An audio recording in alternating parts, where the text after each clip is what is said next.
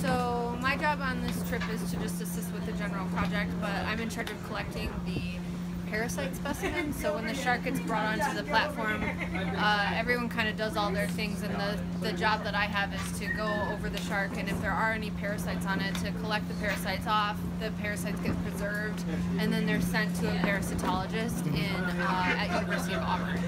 Parasites are always a negative. If you're parasitic, it's a negative interaction.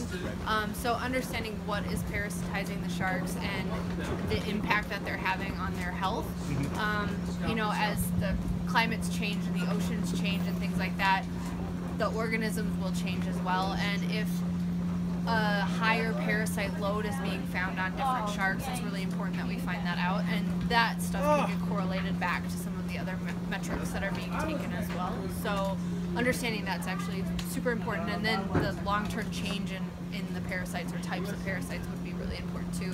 There's also the geographic component, like maybe the sharks that are in one area are getting a different suite of parasites than the other sharks that are in a different location. So all of that can be figured out.